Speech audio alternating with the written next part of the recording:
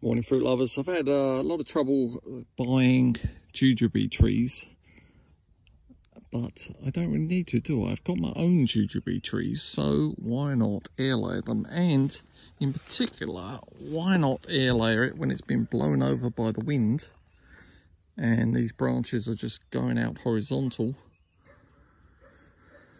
I'm gonna be air layering them today, and then it will take a few months. All of them take several months before they grow roots, so we don't know how long this jujube. It's a very vigorous grower, so maybe it'll be quicker than some of the others. I will let you know. Anyway, I've got all my stuff here to get air layering.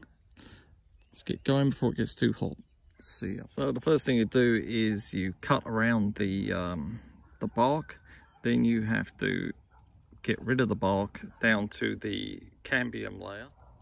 See, this is the bark. Get rid of this green stuff, go down to that white stuff underneath. So get rid of all that green. Can you see that on the video? What the tree normally does is it sends nutrition and stuff up through layer cells. Now you want to get rid of these cells, so that, and then we put some rooting hormone on there. It changes the structure of the cells. They then will turn into roots. They'll grow into roots. They'll think that they're underground because we'll pack it around with soil.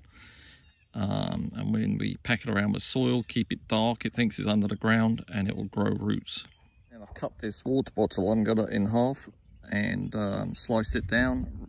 And I'm gonna fill that up with soil. Another thing you could do is you could just put soil around it in some cling film or saran wrap, whatever you want to call it. Then we have to wrap it up with tin foil to keep it dark.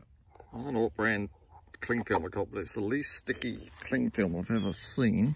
I'm going to wrap this now with the foil. There we go. Leave this for a few months and hopefully we get some roots.